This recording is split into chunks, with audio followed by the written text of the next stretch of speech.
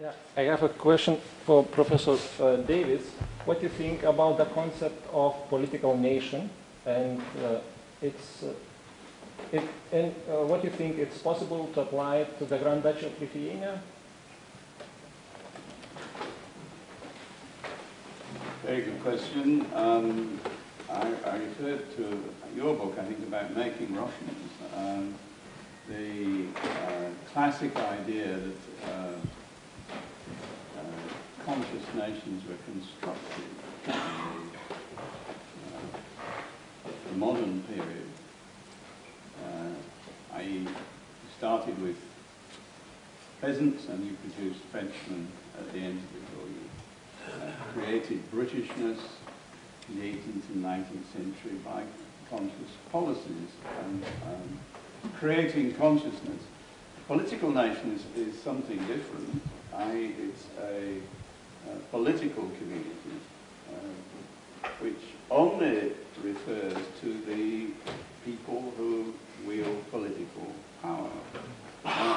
So far we've not mentioned the fact that the greatest part of the population of these lands were serfs until the 1860s.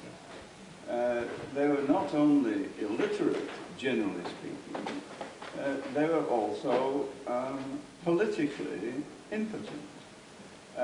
So any concept such as a political nation can only apply to that narrow layer of the population which was educated and which could have political influence. Now, I do believe that there was a political nation in that sense. It evolved over the centuries. It began by being separate from the Kingdom of Poland,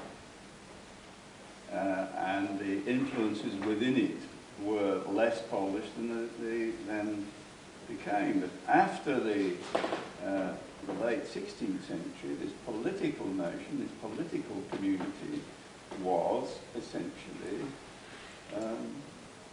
Polish, raised Polish-speaking, and inspired by the political traditions of the early Kingdom of Poland. So, yes, there was such a thing, but this political nation, this political community, was the principal target of Russian power when it came at the end of the 18th century. And the Russian Empire was principally concerned not with eradicating Polish speakers, Polish or Lithuanian, Belarusian ethnic communities. What they were aiming to destroy was this political community. And to a large degree, of course, they succeeded. What emerged 100 years later is not, although there were people like Joseph Pilsudski who looked back to that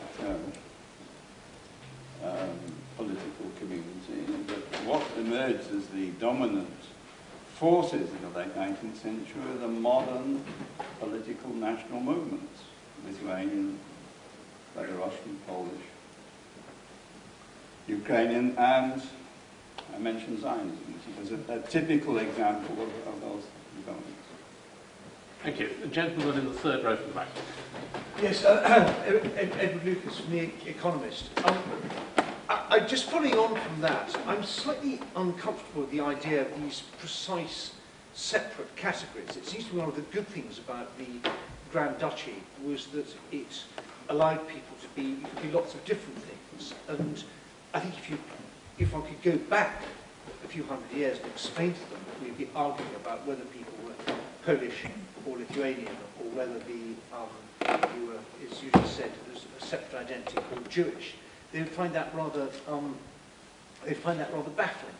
And I'm just wondering if you could elaborate a bit more on the way in which the sort of identity politics of the 19th century seem to have become a kind of almost a prism for the way we look at things now, and I wonder if that's necessary, and whether you would agree that going back to the Grand Duchy is actually a way of dissolving these quite often unhelpful pigeonholes.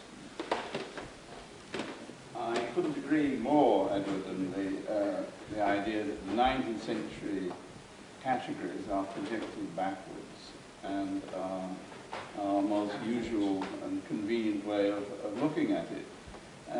However, I wouldn't go to the opposite extreme. I wouldn't say, you mentioned, for example, Jewishness. Although nature of Jewish identity changed, it's quite clear that all the way through, Jews in some respects were separate and different from the others. Obviously because of their religion, but also because of the culture of their religion, i.e. learning Hebrew and learning to be separate in many spheres, not absolutely, but nonetheless, to a degree separately. It's also true that the religious communities, which were probably a stronger identifying label than political or national communities, nonetheless were connected with particular linguistic groups.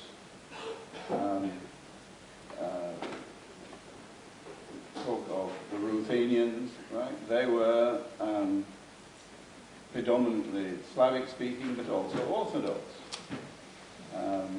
Similarly, the Polish speakers were predominantly, although not exclusively, Roman Catholics. The problem, of course, is with the Lithuanians, right? Where Lithuanians are Catholics like the Poles, but speak a different language, and there's a complicated mixture there. But I think what we have to talk about this political community as being something which had common values. It also had common languages. Ruski was the old Belarusian was the official language of the Grand Duchy in the first Jagiellonian period of union, and then the official language became Polish and Latin, especially Polish. But it didn't mean that all Polish speakers. Again, we're talking about a small segment of the population. And one thing which we could talk is, as it were, the common worldview of serfs, whatever happened to be their religion or their native language. They had lots of other things in common than what, as it were, modern national movements would ascribe to them.